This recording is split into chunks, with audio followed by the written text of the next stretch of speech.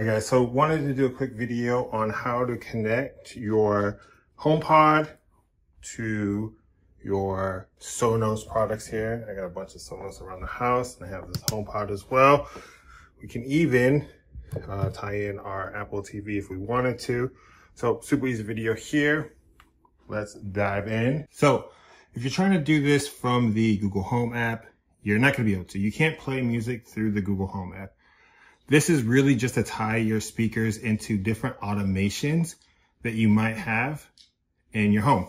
So to connect your HomePod devices with your Sonos, it's super easy to do from your iPhone. You do need to have the iPhone for AirPlay. We're going to link all of these devices that we have throughout the house using AirPlay. Once they're connected, we can actually go back and use the Home app to control them there.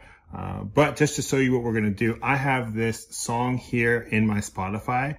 Now you can do this from any music playing platform. I just use Spotify. What you got to do is find the AirPlay button or speaker button. So mine is right there. And here, just scroll down until you see that AirPlay or Bluetooth. Since Sonos is like a closed system, we have to use AirPlay. Bluetooth won't work unless you have like the Sonos Move or the Sonos Roam. Now, currently I have it set up so it's playing on the living room right here, which is that HomePod, bedroom, Sonos Move, and living room. So let's actually get this. There you go. So we're just going to choose which speakers we want to play that Spotify song. So I'm going to do living room, bedroom. We'll do family room speakers, which are these big ones right here. And we'll do office.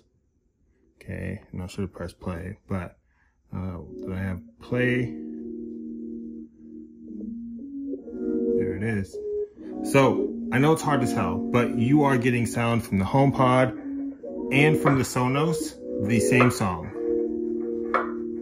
Now, with that playing, if you need to, let's say, turn off some of the speakers, you can do that also in the AirPlay. So I'm gonna just turn these down a little bit here.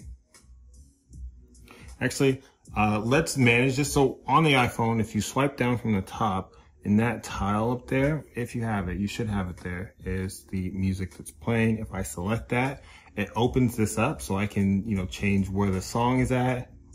Fast forward it there. I can manage the volume for all of the speakers here. And then I can choose which speakers is actually playing from. So I'm gonna turn off the family room. And now that's just the only speaker that's playing. So that's how you're going to manage your Sonos and HomePod together. I hope this helped. If it does, like the video, subscribe to the channel. Thank you guys so much, and I'll see you next time.